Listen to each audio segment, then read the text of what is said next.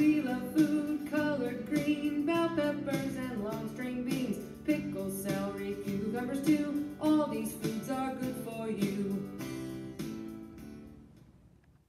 Welcome to Storytime Cooks, where we learn about food through books. Today we're going to be reading a fun story, Samson the Piranha Who Went to Dinner. And this is by Taj Bentley, also illustrated by him. And it's a Basler and Bray publisher. Samson was a rather adventuresome fellow. He's swimming down there under the ocean. While other piranhas stayed close to home, he wanted to explore far and wide.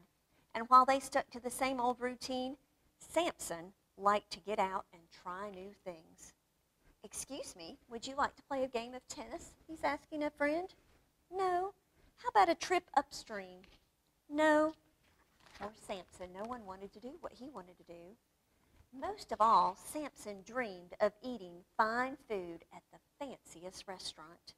But while he drooled at the thought of luscious lily linguine and crispy kelp cakes, the other piranha ate the same boring food day after day. So every day, Samson ate alone until one morning he saw something he thought might change their minds.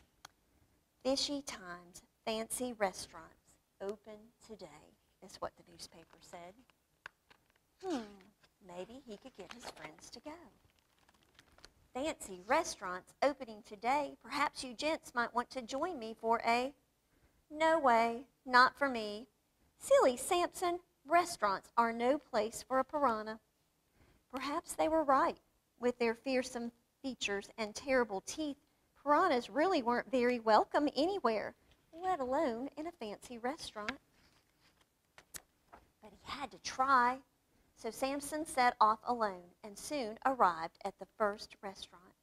He smiled his friendliest smile and approached the waiter.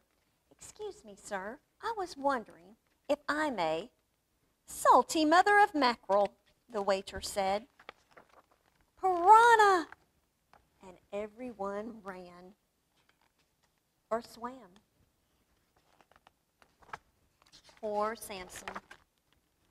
His friends were right. He couldn't get into a restaurant looking like a piranha, but maybe he could get in looking like something else. He needed a disguise.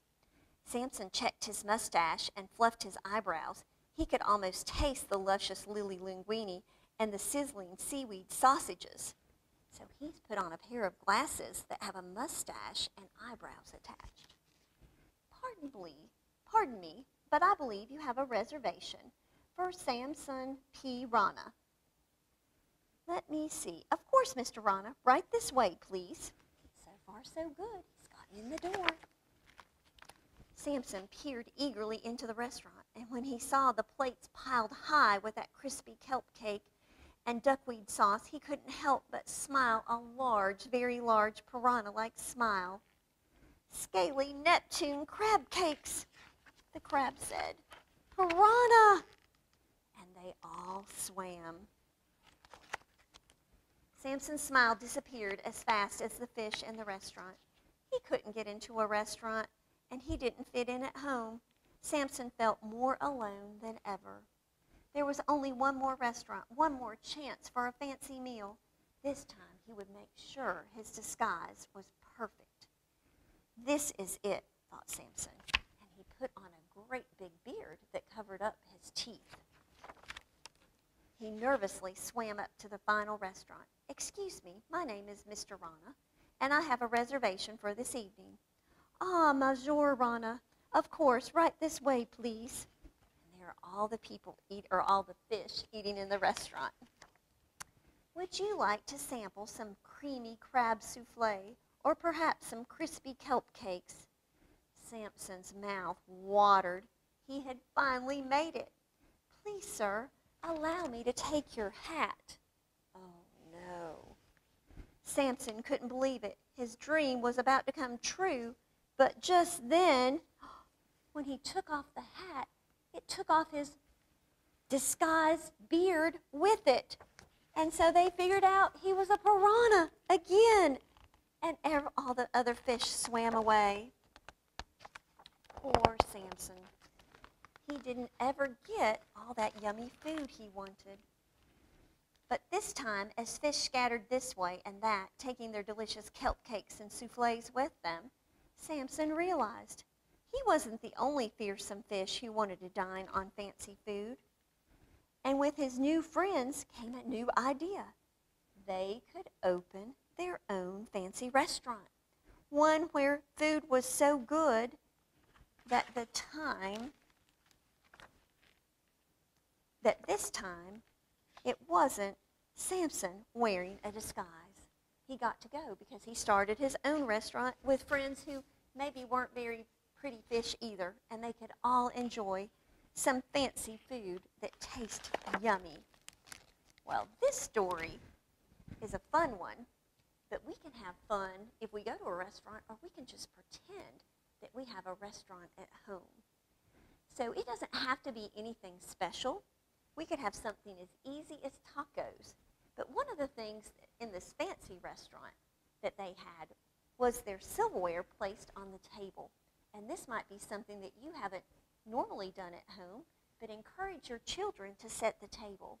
And we've got a little clue to help remember which way our silverware goes.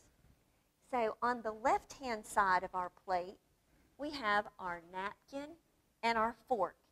So we can remember N for napkin, F for fork, and that goes on the left. So NFL. Football season isn't quite here yet, but it will be before long. And NFL, napkin, fork, left, might help us remember where we put those pieces of silverware. On the opposite side of the table, you're going to have your knife and your spoon. With our knife, we always want to put the sharp side of the blade next to the plate. And that way, when we pick up our spoon, we don't have to worry about accidentally scratching ourselves on that knife blade. Our cup is going to go above our knife. Anything that we drink is going to go on the right side of our plate. And if we had a salad bowl or a bread plate, it's going to go on the left side of the plate. So drinking things go on the right. Things that we eat go on the left. Sometimes if you do go to a fancy restaurant, you might see multiple pieces of silverware. And sometimes folks will say, is that yours or is that mine? Which piece belongs to me? So this is a good way for you to remember that your knife and spoon are going to be on the right side of your plate and your fork is going to be on the left. If you have multiple forks, you're going to start with the outside one and work your way in. And if you do have some silverware at the top of your plate, it actually would go with your dessert. And then your glass or your cup is going to go above your knife. So that's a good way for you to remember. On our plate today, we have some yummy tacos, which are a perfect summertime meal. You can actually prepare your taco meat ahead of time. And then when it's time to eat, you can just heat that up and you don't have to wash a skillet each time. We also made some yummy veggie tacos this week. We took zucchini and yellow squash and carrots and onions and mushrooms and cut those all up in little pieces. Put them in a Ziploc bag with some olive oil and 2 tablespoons of taco seasoning mix, and then put those on a cookie sheet in the oven at 375 for about 45 minutes, stirring occasionally. That is a great substitute for meat if you're not a big meat eater, if you're trying to encourage your family to eat a few more vegetables. They'll really not even know it that way. But you could also do taco salads. You can do soft-shelled tacos, hard-shelled tacos, or just eat it with chips. So think about including lots of bright-colored vegetables, lettuce, tomatoes. You could use onions, even those cucumbers that you might have in your garden, whatever your family might enjoy. Put some cheese. You might want some sour cream or guacamole. Make it however you want it to be. Pretend you're at a restaurant. Even let your kids take orders for drinks or just play restaurant for fun with play food. Create your own menu, create your own restaurant name, and have some fun thinking about food and ways to be a little bit healthier. It's always a great idea when we eat to try to have things from different food groups. And those tacos, we had our meat was our protein, our cheese was our dairy, we had our taco shells were our grains, we had some yummy fruit, some yummy vegetables on our taco. Those tomatoes, some people might say are fruit, but you might include some fruit for dessert or a snack. We hope you've enjoyed this segment of Storytime Cooks, and we hope you'll come back again next week and join us as we continue to learn about food through books.